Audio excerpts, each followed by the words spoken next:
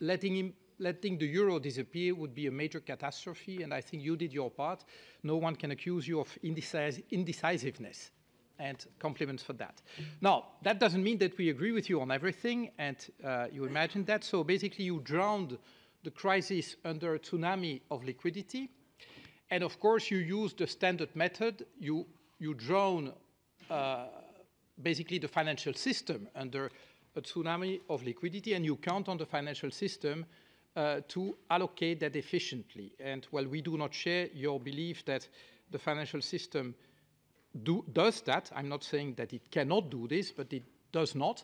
If I look at the status of inequality and more importantly of our ecological footprint and the climate crisis, no one can say that the financial sector has been seen as an efficient allocator of finance. After the financial crisis, you might have thought that they had learned a lesson. Absolutely not. So other methods could have been envisaged, and one of them is helicopter money. I know that you answered to Jonas Fernandez earlier that, well, you had to see whether this was actually fiscal policy or not, and you have concluded apparently that it is. So if you have any studies confirming that, I would like to see them, because actually when I look at the kind of policies that you've been performing, you might call this helicopter money for the rich. And I know that you dispute the fact that quantitative easing is driving up inequality, saying, well, the counterfactual is that if we don't do this, we will get into a worse economic situation and that will drive up inequality. But it's as if the alternative is between doing nothing and doing quantitative easing, while the alternative would be to perform quantitative easing in various ways. And this is where we should compare the effect on inequality. And so I'd like to have your thoughts about that. One aspect is indeed inequality, and the other is driving up investment to face climate change and our ecological footprint. There you have said, well, it's not for me to decide, but the fact is that you have seen those liquidities going places where they are actually not just a distraction, but detrimental to fighting climate change. Thank you. Thank you. Now, about inequality, as you rightly recalled, we've discussed this several times, and there is pretty good evidence that QE has actually improved on that front because reduced unemployment, which is the major source of inequality.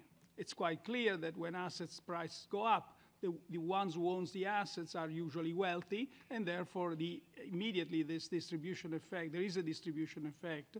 But at the same time, also house prices have gone up. But all in all, when the dust settles and you see unemployment, you see 11 million jobs created, then that means lower inequality because, as I said, unemployment is the largest source of inequality.